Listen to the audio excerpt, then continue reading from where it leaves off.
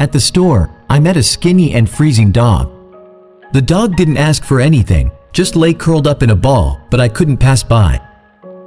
Entering the store with my shopping list, I added half a kilo of chilled chicken legs. I approached the dog and lured her behind the store, where I offered my treat. The dog started eating, and I backed away. What happened next was a real shock to me. Immediately, I heard the dog growling and a woman's shout. Turning around, I saw a 70-year-old grandmother taking the chicken legs from the dog. Hurrying to the woman, I asked her why she was doing this. In response, the grandmother began to shout at me at the top of her voice. "What is going on?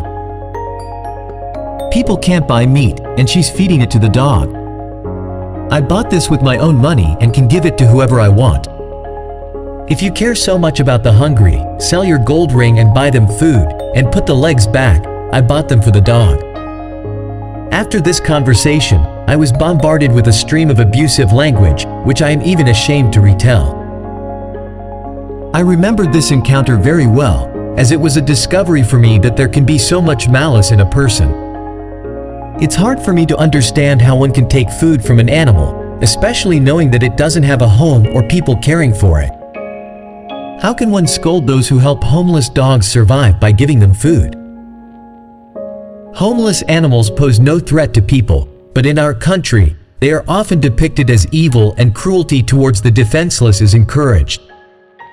Why did a friend, the dog, suddenly become an enemy to humans? And why has it become an honorable activity to offend the weak? I can't find answers to these questions.